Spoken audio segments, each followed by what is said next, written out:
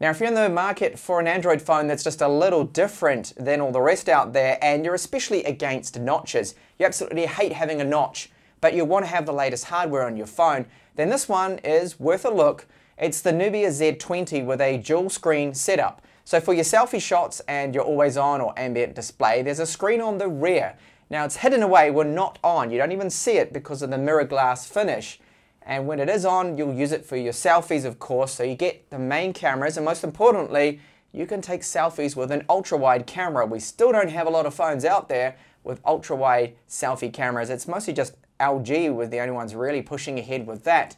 So in the box, you will find a Qualcomm Quick Charge 3 charger. Even though the phone supports the 27 watts, it doesn't come included in the box, which is a real shame. So the charge time with this one at 18 watts is 1 hour and 55 minutes approximately, so just under 2 hours. If it was QC4 spec, then it would be 1 hour. We get a 3.5 to Type-C adapter, a Type-C cable of course, and a TPU case. So this TPU case you can use, or the supplied screen protector for the rear screen. With the screen protector you don't get as much protection of course, but you can use the touch. With the other one, you can't use touch. You can still see the screen for selfies, so that's at least one positive there. And we've got a quick start guide as well for the phone. So the Z20's weight is 190 grams. That's about 10 grams less than some of the other flagships I've reviewed. And the thickness is 9.6 millimeters. So it's not the thinnest phone out there. That's probably because of the two screens. So right now this is the main screen you're looking at with the always on display. That's just a video that's being looped. You can customize that in the settings. And if I flip it around now, you'll see the rear screen is also on. You can also choose to disable the rear screen if you wanted to. This will save on your battery life. Of course, having both of them on at the same time really does take an impact on battery life, as I will show you later on as expected. So the rear camera module, you can see, sticks out a little bit by approximately 1 millimeter there. We've got the 16 megapixel ultra wide, 48 megapixel Sony IMX586 is the main sensor, and then we have a 3 times optical camera, which is 8 megapixels. Now you've got dual tone LED flash here, and it looks like dual LED flash modules by the looks of it when I look closely at it. But I've noticed that this one never actually turns on when I take photos with flash. So yes, you can take selfies with flash, which is great, and of course that's the main camera there. Earpiece at the top. Now the earpiece is on both sides, so you can make calls from both sides. There is also a status LED right here. And both left and right, we have the side fingerprint reader here, as you can see. Now, I've found that these fingerprint readers are a little bit hit and miss. They're only working about 90% of the time for me. So here we have a SIM tray slot, 2 nano SIMs. And just demonstrate, so whatever screen is facing you is the one that's going to turn on. So you can choose between having the secondary display with its 720p resolution. And you can see then to unlock is a little bit slower. Here it's not actually doing too bad than it was, just a little bit slower than most of your always-on capacitive rear fingerprint scanners, or even the new in-screen ones now. So I'll show you the main screen, and you see that unlocks pretty quick there. On the bottom of the phone you can see our loudspeaker, Type-C port, and microphone. So the frame all around the outside is made out of this metal that does have like a chrome look to it, and overall feels good. It feels a bit like, say, a Samsung Galaxy S10 Plus. You can just see the antenna lines right there. And then along the top here, another 2 antenna lines, secondary mic, no IR transmitter with this phone. So the bezels aren't too bad, and we do have the status LEDs up here in the main display, and that is why the top bezel is not the slimmest you will see. The screen has a curvature to it a little bit here. Maximum brightness is 550 nits, and this is a Full HD Plus screen here. Now the operating system is Android 9 that it's running, and it's pretty much stock really. They've got a few little tweaks in here, but not really a lot of customization in settings, which is unfortunate. But always on display options, I'll quickly show you those. So you can choose between these different animations. You can set it on a schedule as well if you wanted to. You can adjust the brightness, so lower brightness of course will save on your battery, and you're able to, as mentioned, disable them if you wanted to. Now the screen itself doesn't have a lot of options here, so when you go under display you normally get settings for white balance, but they've just got the standard Android settings here for your font size, your scaling, DPI, adaptive brightness of course, and that is really it. There is no dark mode either with this display, which isn't really great.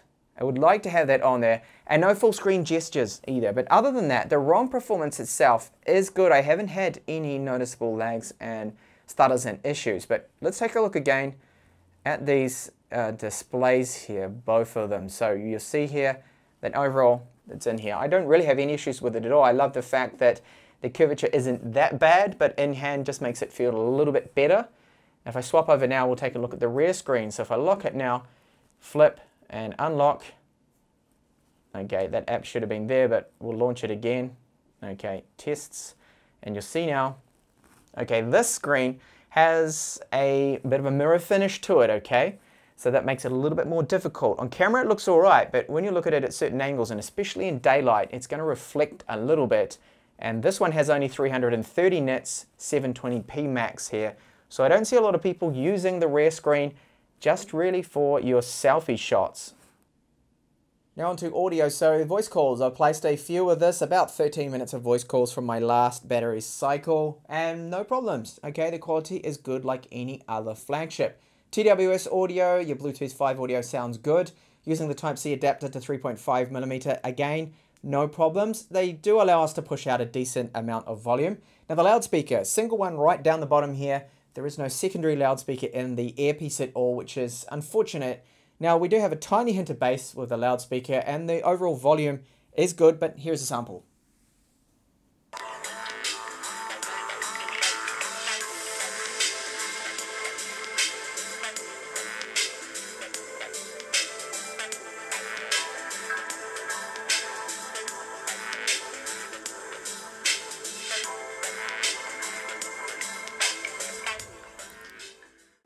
Now back on the topic of ROM performance, because I wanted to point out that the Task Manager does keep your apps in memory because of the 8GB, probably why they've done this, longer than other brands like Xiaomi or, for example, Realme tend to kill things off quite quickly.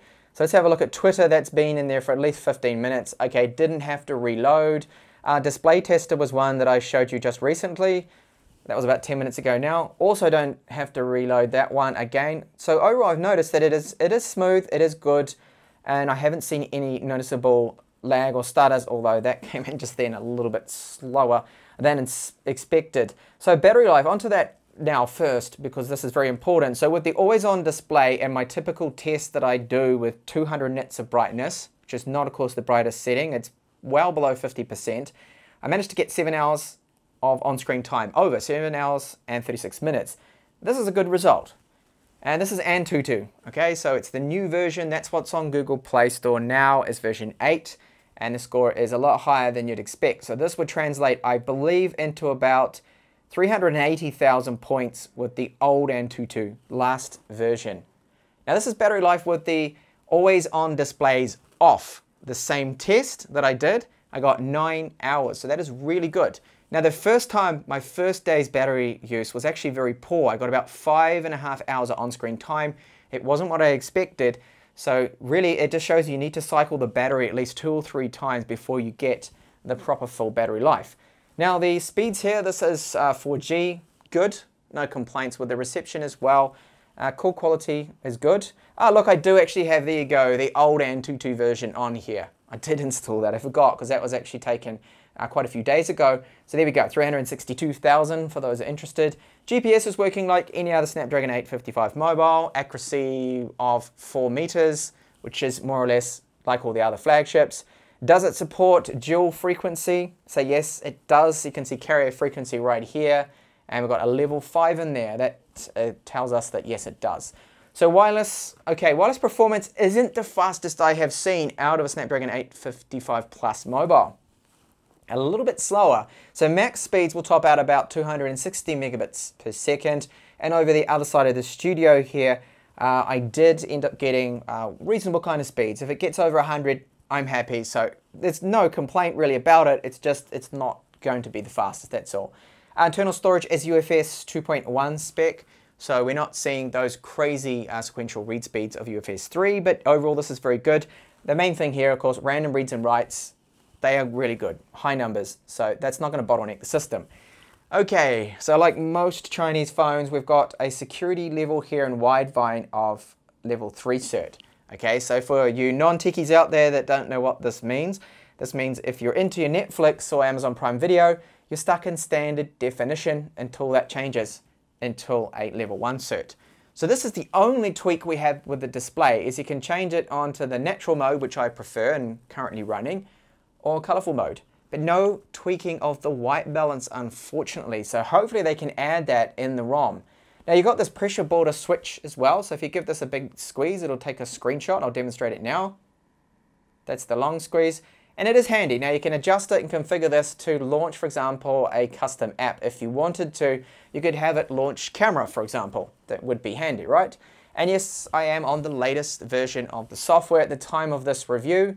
I just wanted to point out too, you get about 117 gigabytes free on the 128 gigabyte version. So plenty of space. Remember, no micro SD card support.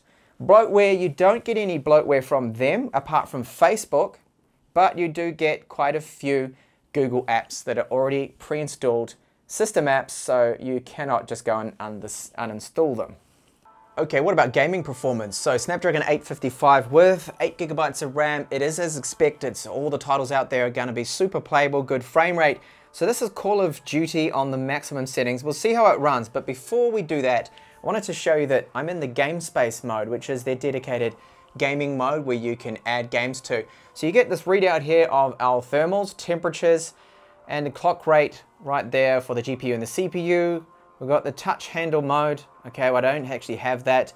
Auto mode, you can set it then to, you can change this to a performance mode, which is supposed to hold and maintain higher frames per second. So I'm going to set it to that, which is the super mode, which will increase the temperatures, and they do warn you about that. You've got other things there, like for example, blocking messages and even calls, so you're not disturbed when you're gaming there. So it is handy, and you can also control the screen brightness. So let's get and jump into some gameplay here. Battle Royale, maximum settings in Call of Duty. So the performance is as expected. Very good frame rate. I just got lucky there with a kill, but super smooth here. Now I'm feeling a little bit of heat coming through on the rear of the phone in the highest performance mode here. So I'll game a little bit more, see if I can win this round, and we'll check on the thermals. So the game is still running, and we're seeing maximum temperatures here on the back that are looking very good. So let's just flip it over. Oh, my screen's gone black for some reason. I don't think the game liked me doing that. And really not that warm after 30 minutes of gaming. Onto the cameras now. So the same camera module here is the rear camera module. So of course you just flip it around, you use the secondary screen here now for selfie mode. So what I like about this is we've got access to the ultra wide camera, which is really good having ultra wide selfies just to fit so much more in. Now when you go into the video mode, unfortunately there seems to be a limitation here that I don't know whether it is intentional or not, but only 1080p video. So we have no access to 4K 30 or 4K 60 when in the front-facing orientation with the camera here, which is quite odd. Now in Pro mode you get all the same settings as you would with the rear, but no access to the 3x optical camera. So I'll swap around now, simply tap this, it tells you to swap, and we are back now in the rear camera mode. And you'll see here that when you go to Pro mode, you've got access now to 3x, and the video quality right up to 4K 60 frames per second. Now here with the front camera, there's a few things I don't understand because it's using the same camera. So the front and rear camera is of course the same because it's got the dual screen. So you just flip the phone around and it will not shoot in 4K. So we've got 4K when you use the main screen, but when you use the screen on the rear, we've only got 1080p maximum here. Now you can see that it doesn't seem to have any electronic image stabilization either. And this is unfortunate, but at least we do have autofocus with this camera. And we can't seem to use the ultra wide either, which is another setback that hopefully they can correct with software updates. So this is 4K 30 frames per second. We cannot swap over to the ultra wide camera, it just will not let us.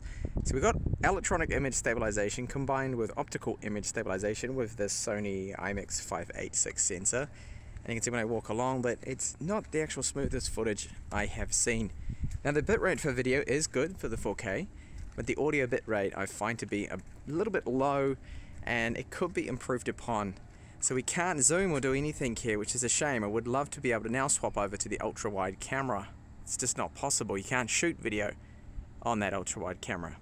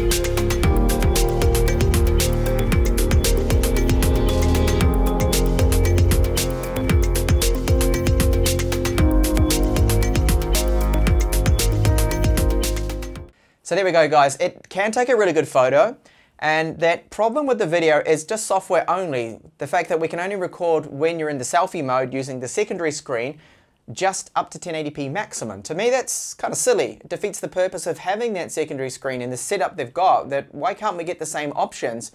Why can't we shoot with the ultra-wide video and selfie mode as well? Would also be good, and 4K. So hopefully Nubia can address that. They can add that. The other things that are, well, good about this phone is the screen. The front screen is very good. The rear one's not so amazing, but it's just meant for a secondary screen, really, for ambient on display as well. So it's not as bright, and it does have the mirror finish to it, making it a little bit difficult to see, especially in bright light. Now, when you're doing your selfies, it's bright enough to get yourself in the frame and the viewfinder there. That's okay. But if you're using it for your main screen and typing text messages or WhatsApp messages or something like that, that's when it'll be a little bit difficult there. So battery life, my first charge with battery life and my normal kind of use was quite disappointing. I got about 5, I think it was almost 6 hours on screen time for a 4,000 milliamp hour battery with the quite efficient Snapdragon 855 Plus.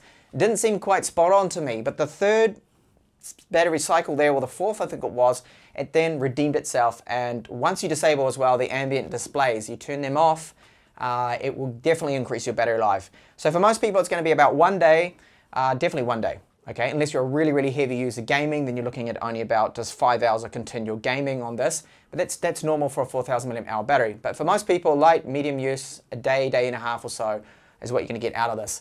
Now, the other things with the software, we cannot tweak the white balance with the screen. You cannot adjust the navigation keys if you want them around the other way.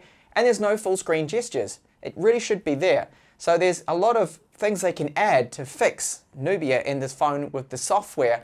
And if they do that, then this will turn the Nubia Z20 for me from a good phone into then a great phone once they can address that. Because I do love the fact that we've got no notch on this phone. I'm really not into notches. If you follow me on the channel, you know that. I rant on about it quite a bit. And the fact that we can take ultra-wide selfies, I really do like having that option, especially if you're out with a group, then you can take a few snaps there. Now the low light performance too with the camera is not wonderful. You can see it makes a bit of a difference, but it's definitely not going to be the best out there. That would be really Google's Pixel, iPhone 11, Huawei P30 Pro, Mate 30. You get the idea. So there's other models there. But for the price it's selling for, good hardware, great hardware, just fix the software. Thanks so much for watching. If you are new around here, please do subscribe to the channel and enable notifications, and I'll see you back in the next one.